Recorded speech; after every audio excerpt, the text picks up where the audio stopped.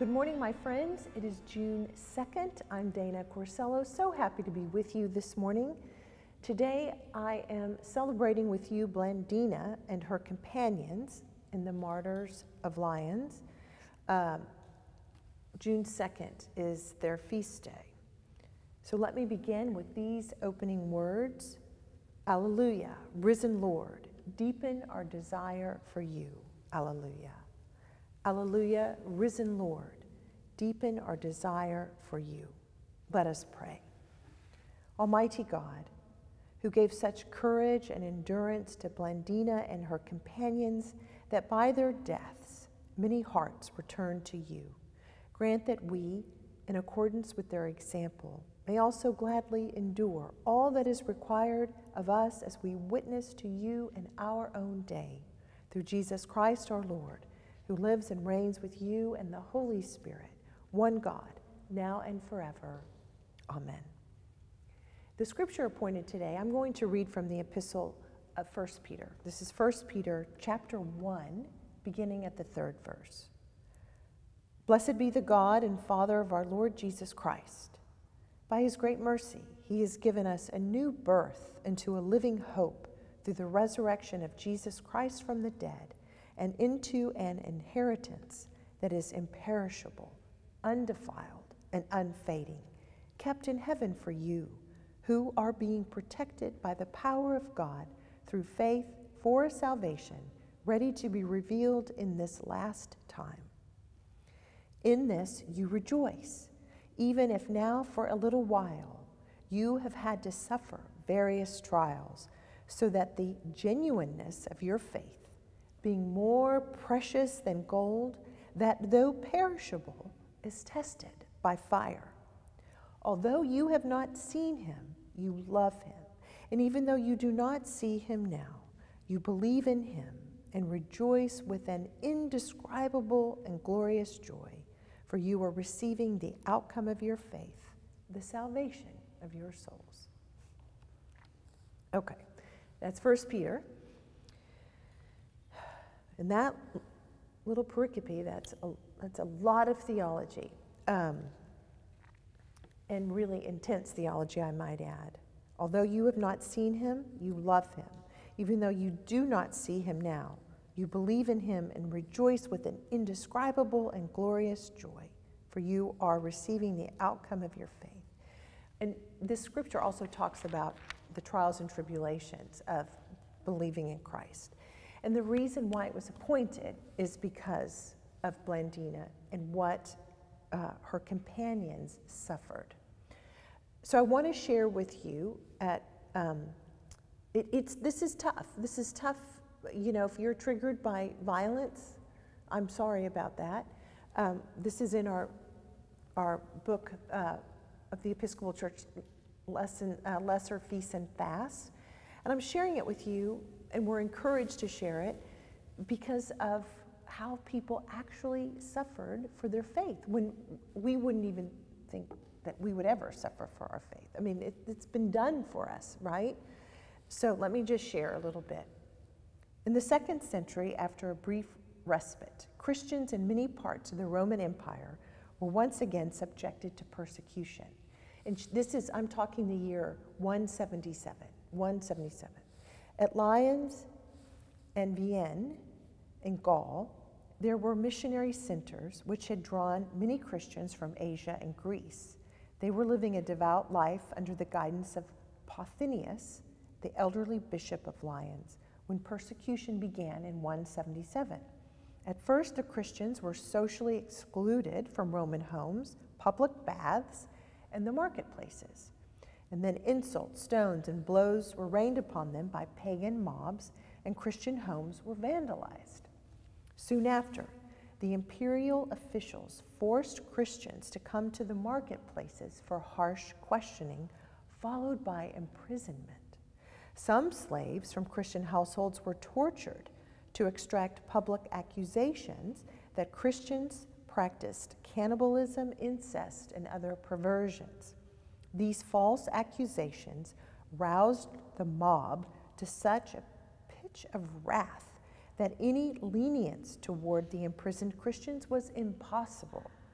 Even friendly pagans now turned against them.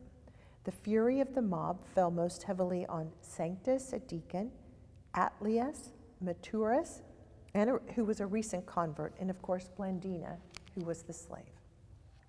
Okay, so according to the historian Eusebius, Blandina was so filled with power to withstand torments that her torturers gave up.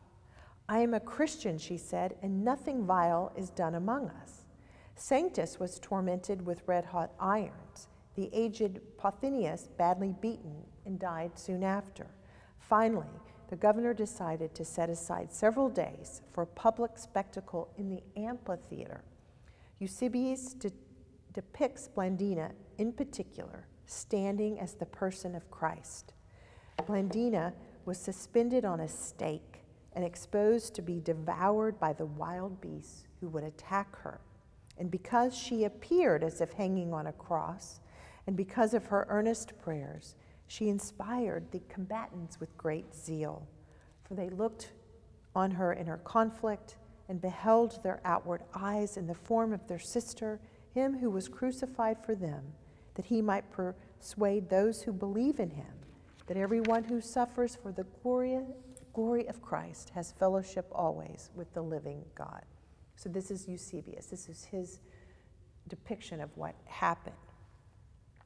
And just so you know, fable has it that when the wild beasts were sent to attack her as she was on this stake, they retreated. Even they couldn't come near her. And then this is the awful part. On the final day of the spectacle, writes Eusebius, Blandina, last of all, like a noble mother who had encouraged her children and sent them ahead victorious to the king, hastened to join them, end quote. Beaten, torn, burned with irons, she was wrapped in a net and tossed about by a wild bull. The spectators were amazed at her endurance. Eusebius concludes, they offered up to the Father a single wreath, but it was woven of diverse colors and flowers of all kinds. She was given a wreath of like an Olympic athlete because she actually, I mean, it was horrible, but it was almost as if she withstood their torture and then finally relented. But she was just, you know, we can't even fathom what happened to this woman. We cannot even fathom. We cannot even fathom. So I share this with you because there are people who died, and there are still people who died for their faith. And so we just, I think, always need the reminders that we come to church, we come to the cathedral, we profess we love, you know, it's just, we do it as easily as we breathe. And many martyrs before us literally died so that we could have this faith of ours. And I love this in 1 Peter. Although you have not seen him, you love him. Even though you do not see him now, you believe in him and rejoice with an indescribable and glorious joy, for you are receiving the outcome of your faith, the salvation of your souls. And that, my friends, is certainly Blandina and her martyr friends. So let me continue with our prayers.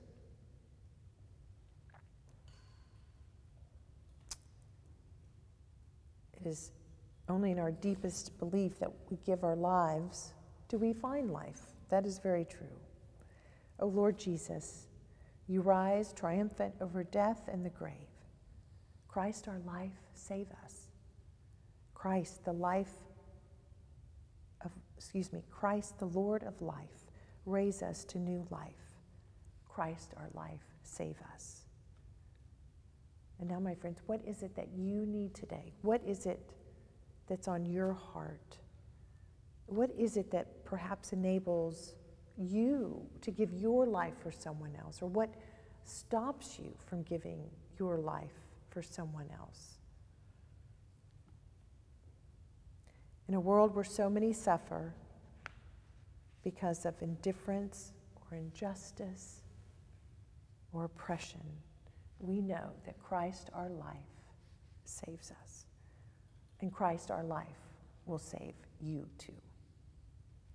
Our Father, who art in heaven, hallowed be thy name. Thy kingdom come, thy will be done, on earth as it is in heaven. Give us this day our daily bread, and forgive us our trespasses, as we forgive those who trespass against us. And lead us not into temptation, but deliver us from evil. For thine is the kingdom, and the power, and the glory, forever and ever. Amen. Let us pray. Living God, long ago, faithful women proclaimed the good news of Jesus' resurrection, and the world was changed forever. Teach us to keep faith with them, that our witnesses may be as bold as Blandina, and our love as deep, and our faith as true. Amen. Alleluia, risen Lord, deepen our desire for you. Alleluia. And my friends, may this day, may you be blessed, may God be in your heart, may the love of your neighbor persevere in you now and always.